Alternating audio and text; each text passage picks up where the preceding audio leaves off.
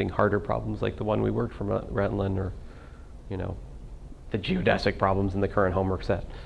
Let's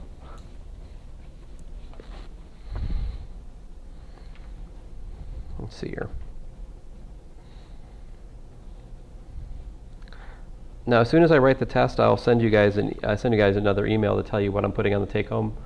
The take-home test will not be a soul-crushing experience for you. It should be a perhaps 2 hours worth of calculation that I will just collect Tuesday. Basically, the point is I want to make sure that you have enough time on the test to work problems with thinking, as opposed to just rushing through and showing me, you know, the computations like I usually do. I'm hoping I can ask you actually a somewhat interesting question on the test. But don't worry, hopefully not too interesting. Just the right kind of interesting is what I'm looking for.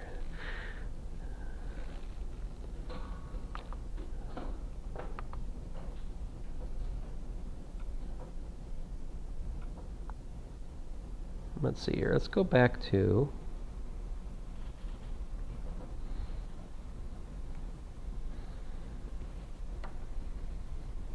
so I asked you guys to learn how to find the matrix of linear transformation. I might come back to that. You know, since I think you guys understand it now, I'd like to reward you for that.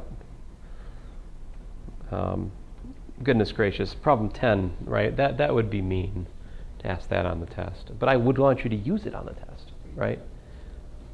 So you can assume this for sure if we have a matrix problem under the Frobenius norm, of course. Hey, many of you guys skipped this problem. This was actually an easy problem, parts of it anyway. The triangle inequality is a drag in a lot of cases to think about, but that's actually not too hard. A couple of you got problem 12 good. I was happy with that.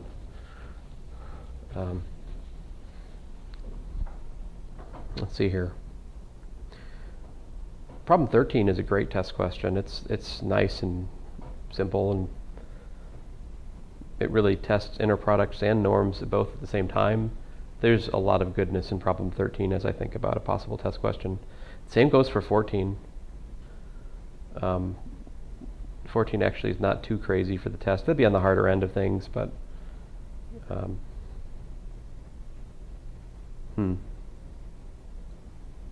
would you guys show something's a closed set?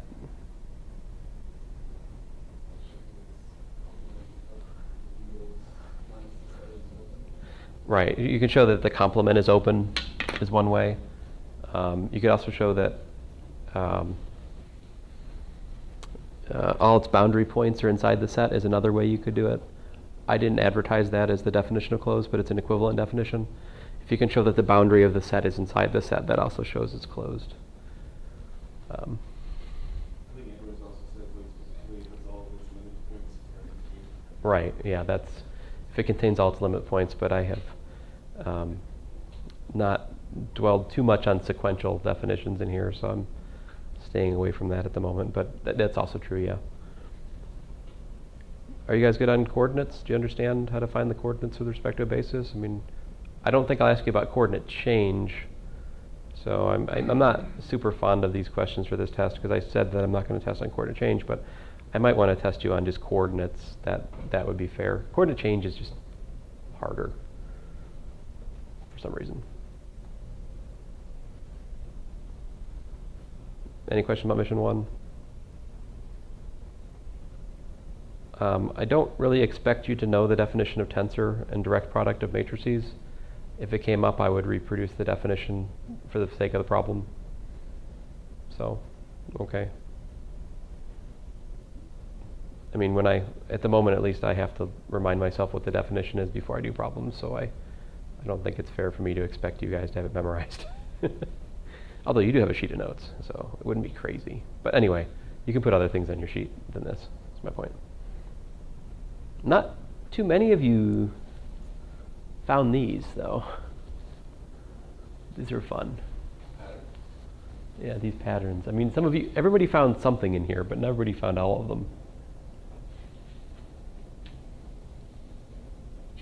I mean, I can search Wikipedia, so that's how I found them. But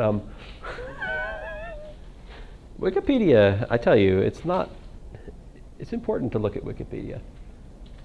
It gets you into the bigger sphere of ideas sometimes. These are interesting. There's something deeper here to learn that I don't quite have my hands around yet. But that's not an appropriate thing for a test review. So let me go on here. We were just starting to work through this, weren't we? Yeah.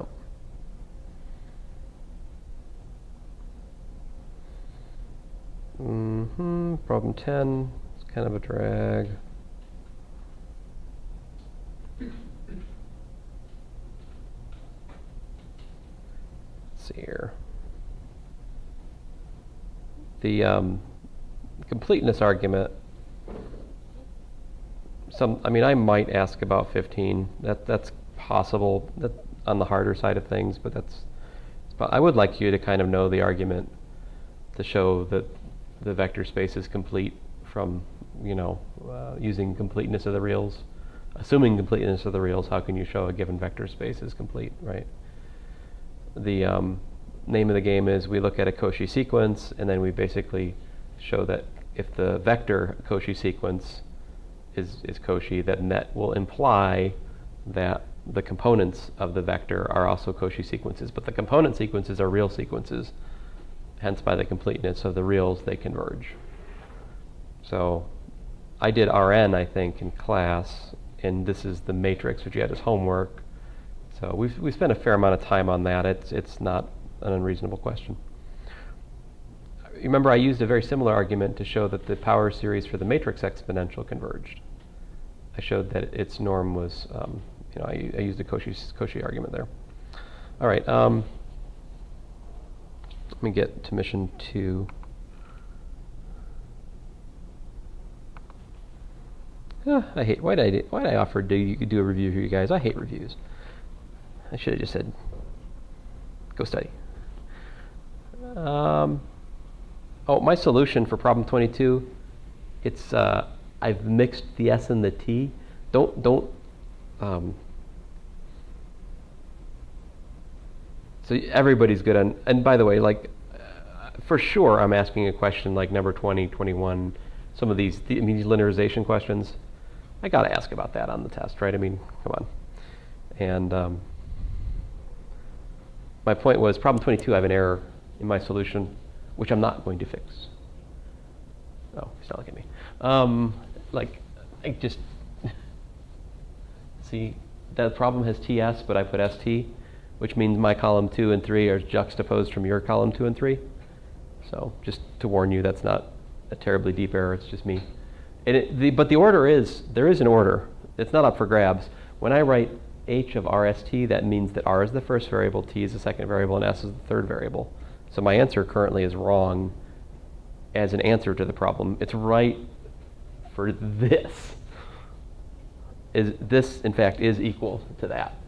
Whereas what you guys wrote in your solution is equal to the other thing. By the way, I should have your homeworks graded by tomorrow. I had hoped to have them graded today, but I forgot to bring your homeworks home last night. About midnight, it hit me. I don't have your homeworks. And so here we are. Like I said, you guys are pretty good on this one, I think. Yeah? The differentiable implies continuous question. But there's something in there that you guys all glossed over, which is why is it that a linear transformation is continuous, right? That was one of the things I put on my list to be able to show. I give both arguments here. I show you to show that DFA, you could replace this lemma by just showing a linear transformation is continuous. I'm just interested in that particular linear transformation. So I give the proof down here for an arbitrary linear transformation, L. And so one way you could look at it is, well, it's got a formula, which is a matrix times coordinates, right? So each component is just a polynomial in the coordinates, right?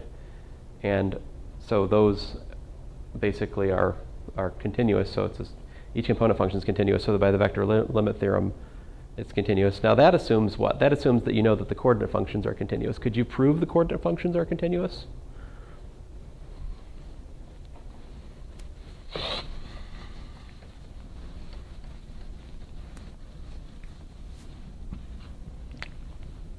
F of V equals to xi.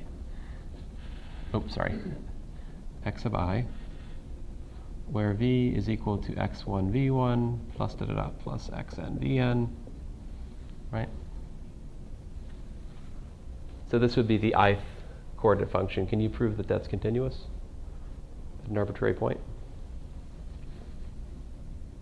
Can you show that the limit as, v goes to v naught of f of v is equal to f of v naught?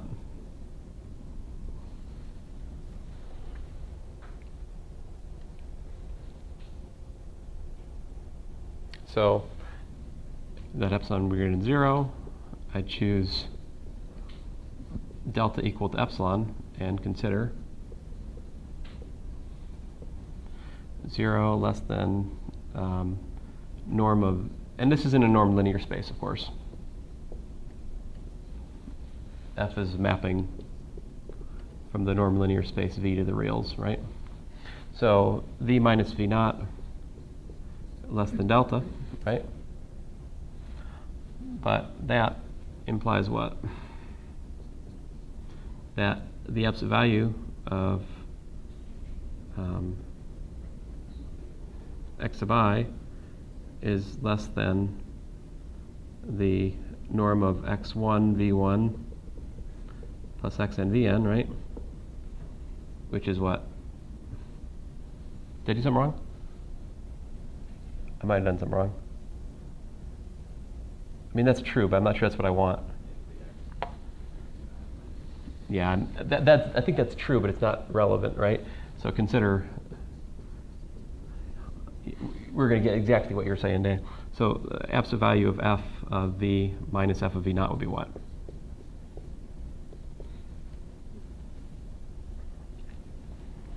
It'd be x sub I, yeah, or however we wanted to denote that. Or, oh well, I made my own notation, now I have to deal with it. And of course that is less than or equal to the norm of v minus v naught. I say of course, but in fact I'm assuming that my basis has a special property, right? This is assuming that, the v1, vn has this property. I'm sorry, Bradley. I think I have failed you again. Yep. It's not too late, though. Here's what you've been missing. Sorry. Man, where'd Lorenzo go? Okay, so then that is, of course, less than, right? That's less than delta, which is equal to epsilon.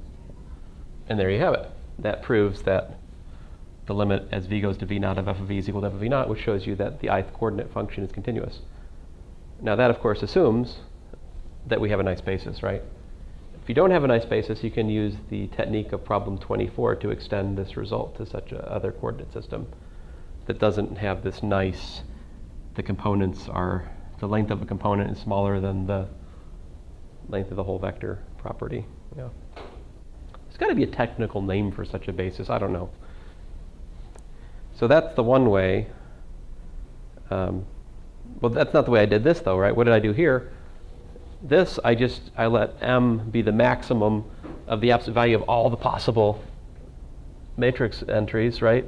And I use that m to put a bound on the value of L of x, and then that allows me to, in the next page, to actually show an epsilon delta argument to show continuity directly. Here it is. I choose delta equal to epsilon divided by mn m and epsilon.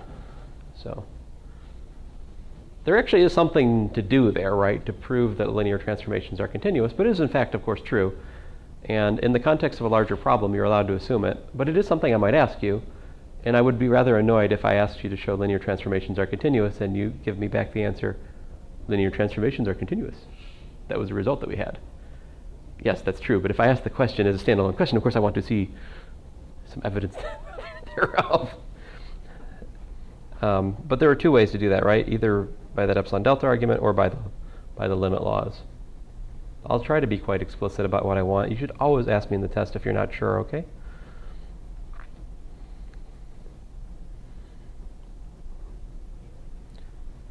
make sure you look at problem 25. I think some of you, I'm just about to grade that, so I'm not sure what the status is of the class on this one. But it's actually really not that bad. You just have to sort through the definition. So the definition we gave of partial derivative was you plug in a line that goes with direction vector vi basically into the domain, which is x plus t vi. You differentiate with respect to t. Plug t equal to 0, that's the partial derivative. So how do you differentiate a real valued function? Well, that's a real valued function, so you can just differentiate it. And anyway, and then this was just the chain rule similarly. So I think everybody needs to look at that solution there. I haven't graded yours yet, I'm just guessing. Well, sorry, I'm a little bit frantic. I'm always frantic in test reviews because I never can say everything I said up to this point in the stupid review day, so I don't know why we have review days. I should stop having review days. I don't like them. Oh, you disagree? You like them? Oh, okay, well. One more second, humor me. I told Bradley we'd answer his questions if he sent them to us. Let's see if he sent me a question. Ah, no, that's not what I want. How do you, oh, that one.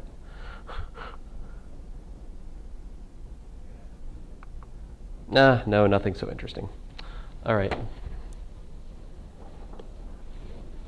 I expect great things from you guys. I want this to be a test to remember.